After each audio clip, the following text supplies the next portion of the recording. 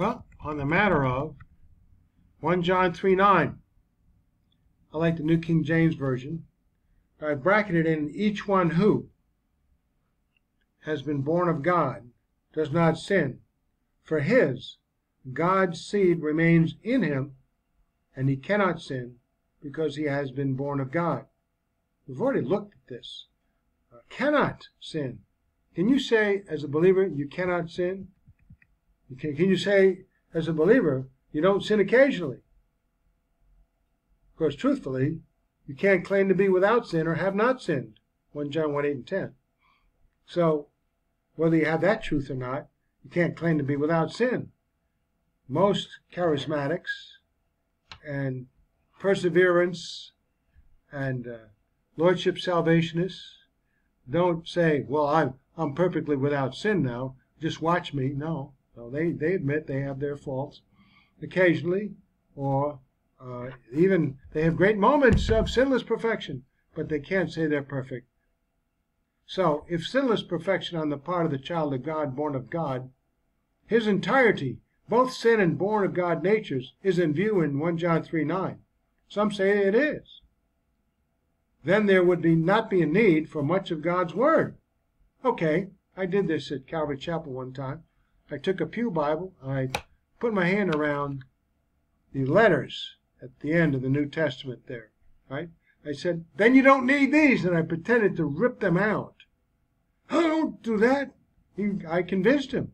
I said, well then, what are they doing there for if you're sinless perfection achiever? Obviously, he said, well, I got your point. Leave the church. Okay, so I didn't get much accomplished there, but I made my point. So it's in view, then there would not be a need for much of God's Word, only passages which lead up to and include salvation. Thereafter, one's becoming a child of God, born of God, would be perfect, without a need to exhort to abide in Christ. But such cannot be the case unless major portions of God's Word are misleading and contradictory. Even the ones that give you the gospel say it's by grace, and it's through faith, and it's not of yourselves. So they'll say, well, yeah, it's grace through faith, not of yourselves, but then when you get saved, you're perfect. Well, then we go back to, well, you better just take out all those passages in the Bible that God made a mistake and put in there to admonish the believer when he goes awry, what he needs to do, confess and move on, right? Repent from that behavior, and so on. Thereafter, one's become a child of God, born of God, would be perfect without a need to exhort to abide in Christ. But such cannot be the case unless major portions of God's Word are misleading and contradictory. Listen to it again. Each one who has been born of God does not sin, for his God's seed remains in him, and he cannot sin because he has been born of God. Now, the inner nature cannot sin, so the outer nature sins. But Paul doesn't say that one does the good and the other does the evil, does he? He's saying he's losing the battle to the evil.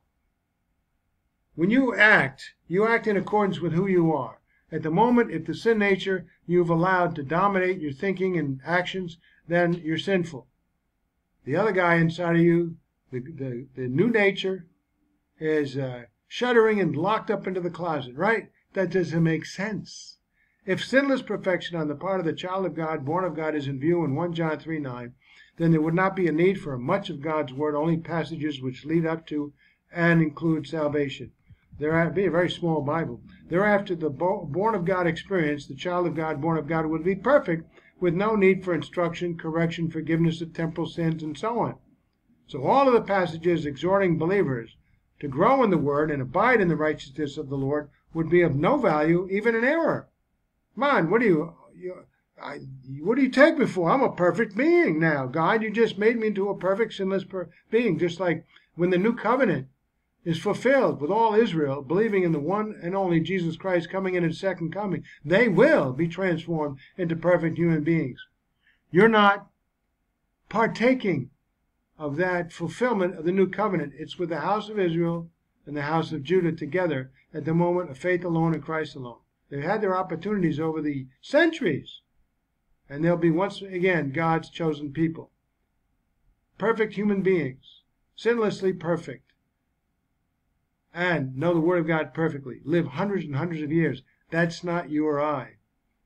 Although sinless perfection of the entire child of God is claimed by some to happen automatically at the spiritual birthing experience, all of the passages which admonish the child of God not to behave like the world, such as 1 John chapter 2 and Romans chapter 6, would then be misleading one to think that a true believer could practice sin. So if children of God, born of God, do not and cannot sin, then all of these oft ignored passages must be expunged from God's Word, including most of the New Testament epistles. Here, let me give you some help. Here's the scissors. Start cutting the passages out. Go ahead. You won't have much to read left over. You're perfect. But don't start telling other people that on the street and look at you like you're nuts. But such is not the case. Children of God, born of God, do sin and must remedy that situation by what God has provided for when they do sin. Look at it, 1 John 7 to 1 John 2:2. But if we walk in the light as he himself is in the light. We're talking about believers. We have fellowship with one another. You have to walk in the light of Christ. Why? You're perfect. Why don't you have your own light? One equals God with another, with each of we believers walking in the light. And the blood of Jesus cleanses us from all sin. If we should say that we have no sin, 1 John 1:8, we deceive ourselves and the truth is not in us. So you can't all along in the Christian life say, well, I have no sin now, because you're a liar. How about if we confess our sins, we don't need this verse. If we confess our sins, we don't have any sins, right? He is faithful and righteous to forgive us our sins, the one we confess, ones, and to cleanse us from all unrighteousness. Well, that verse needs to be expunged. No, don't take it out. It's very valuable for me. I'm constantly falling short of the glory of God. Aren't you? 1 John 1:10. If we, believers, just remember, 1 John 1:3, 1 John 1:3, this book, 1 John, is written, what we have seen, heard, proclaim to you also, that you too may have fellowship with us, and indeed our fellowship is with the Father and with his Son, Jesus Christ. Okay, and then go all the way down to 1 John 2:2. 1 John 2:1. My little children, who are those? We're believers. This book is written to believers. You can read it and snip out little verses and satisfy your own editorial desires, which is, well, you shouldn't do that to the Word of God. But this is to believers, and this gives you an idea of the capacity of we believers.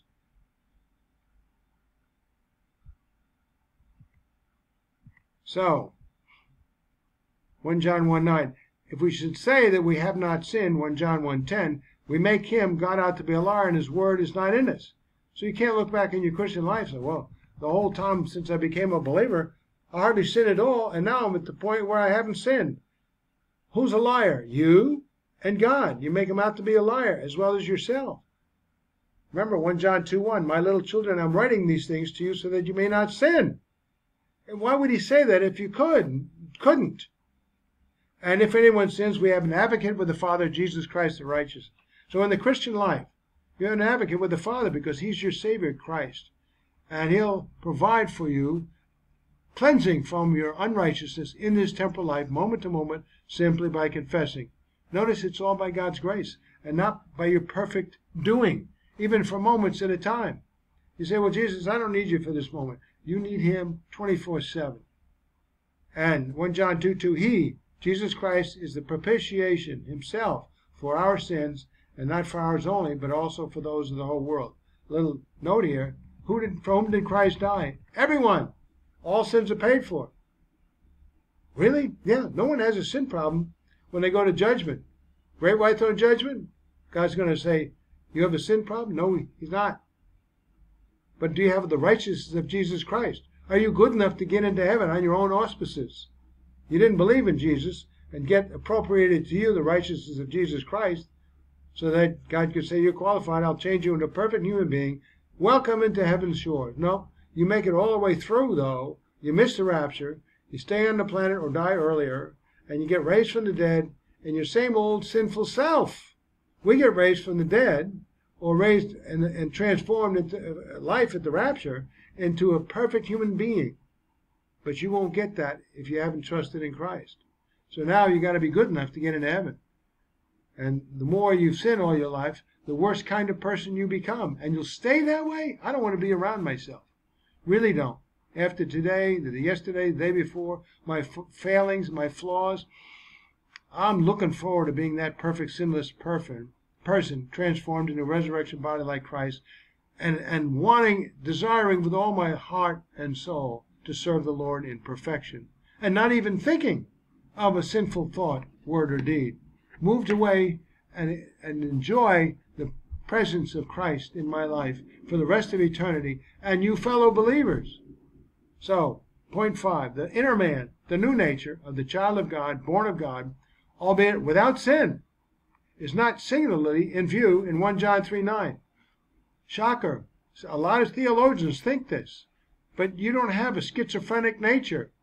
Paul said in Romans 7, we'll look at that Paul keeps losing to the sin nature within him. The inner man wants to do these good things and can't motivate you to participate in what the inner man wants you to do. And who's prompting the inner man? The Holy Spirit within you. You've got God in you, and yet you keep losing the battle because Paul doesn't. Are you better than Paul? There is no change in context to this effect in either of these verses or anywhere in 1 John. The context is the whole believer, not a part of him and a part of them fighting within each other, within you. Hence, the only interpretation left is that 1 John 3:9 refers to the Son of God in his perfect sinless humanity. I want to write there only to the Son of God in his perfect sinless humanity. Only, not you. You're not qualified yet. You will be. Who does not and cannot sin. The message of this verse is for the child of God, born of God, to emulate the Son of God, who is wholly born of God without sin. The only one. The only human being on the planet until you get resurrected in your resurrection body. So 1 John 3:9, the inner man of those who have died to Christ. Romans 6:8, 7:14 to 25. In other words, believers in Jesus Christ, Romans 1 to the end, is only a part of the child of God, born of God, that part which has been born of God, that part that singularly wants to do good, never evil, that cannot sin, who keeps himself, and the evil one cannot touch him. The inner man is also described by the Apostle Paul as the law of my mind. And we'll look at these.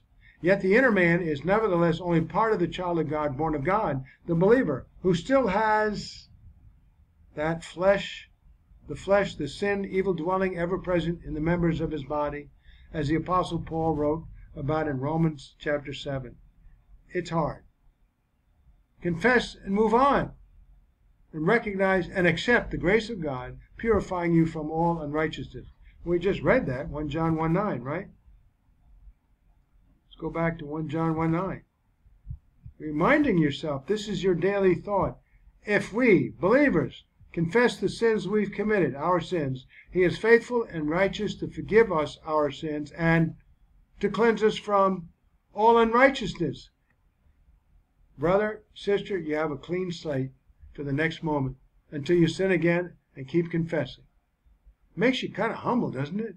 You realize you've done some great things for the Lord. Circumstances, I see the Lord working in my life, providing for me things that I can respond to faithfully or unfaithfully. And whatever it's going to be, if I confess the shortcoming, cleanse us from all unrighteousness and move on and say, Lord, thank you. Next task. Go back to studying the Bible. When you study the Bible, I get all excited. When can I use these verses? 1 John 3:9. I've already used them since I've been on them if I'm doing YouTubes. Okay.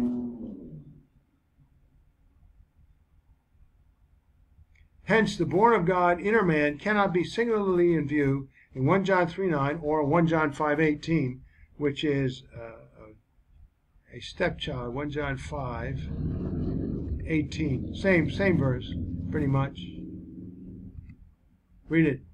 We know that no one who is born of God sins. Well, that can't be us. But he who was born of God. See,